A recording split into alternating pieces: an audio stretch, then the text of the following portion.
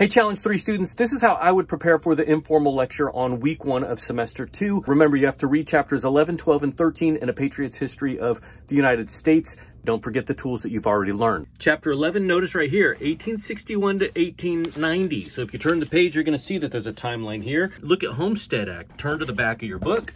And in the back of your book, you're going to see Homestead Act. So make a note to yourself right here on Homestead Act, page 433 and 34. You can also go to page 450, what was it? On the top of page 453, you see Homestead Act. So write that down here, 453. And then on those pages right here, just make sure that you've underlined the Homestead Act, and maybe over here in the margin, draw a little house, right? Just like a keyword outline. Go through and make your notes. And again, you can use this book. And if you take good notes and you write in your margins information that you might need, then you will do well on this. That's how I would do it. That's it. Thanks so much. Have a great break.